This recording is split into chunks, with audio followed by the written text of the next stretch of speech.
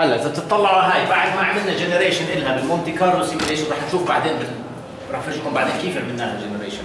اللي صار هون انه هذا الروبوت خليناه راندوملي يروح على اماكن مختلفه.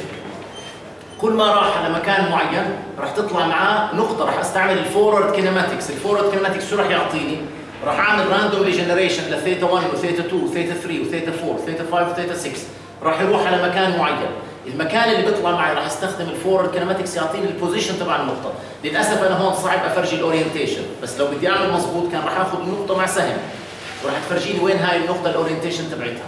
بعدين راح ارد مره ثانيه اعمل راندوم جنريشن للجوينت سبيس انجلز من ثيتا 1 لثيتا 6 واخليه يروح على النقطه هاي، ولما يروح على النقطه هاي راح اخليه يعمل نقطه هناك يعملها بلوتينج، وراح اضل اعيد العمليه هاي عدد كبير جدا من المرات. شو بدا يطلع معي؟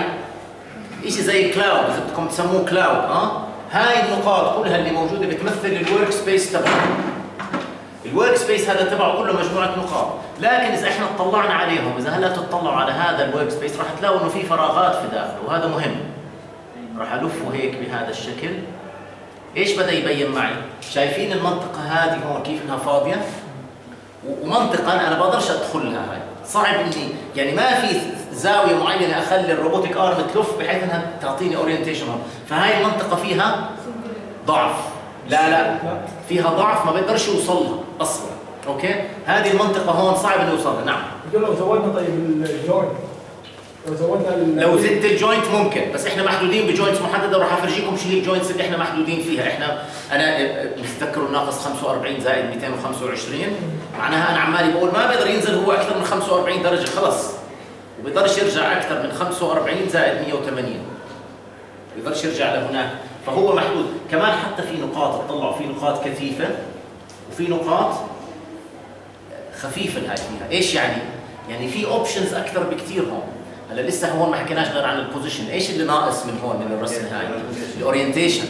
انا ما بكفي اقول والله انا بقدر اوصل للنقطه هاي، بس بعدين والله الاورينتيشن انا محدود بالاورينتيشن. واكيد على فكره على سطح الكره هاي كمان هو محدود بالاورينتيشن، فيش غير اورينتيشن واحد بيقدر يجيبه. لو قلت لك مد ايدك لحد ما توصل هون، بس بدي كمان انه ايدك تكون راجعه هيك ما بتقدر، مضبوط؟ رح تقول لي فيش غير اورينتيشن واحد بقدر احققه هون.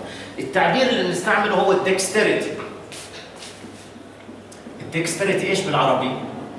يمكن مهاره، ما بعرفش اذا احسن كلمه هي مهاره.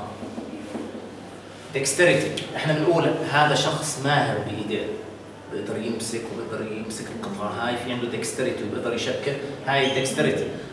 واذا كنت مثلا شفتوا حد لا سمح الله صار معه جلطه بالدماغ، في منهم بيخسر الدكستريتي اللي موجوده، فبصير حتى الطبيب يقول له امسك الهاي، مش قادر يركز، مش قادر يمسك في مكان معين.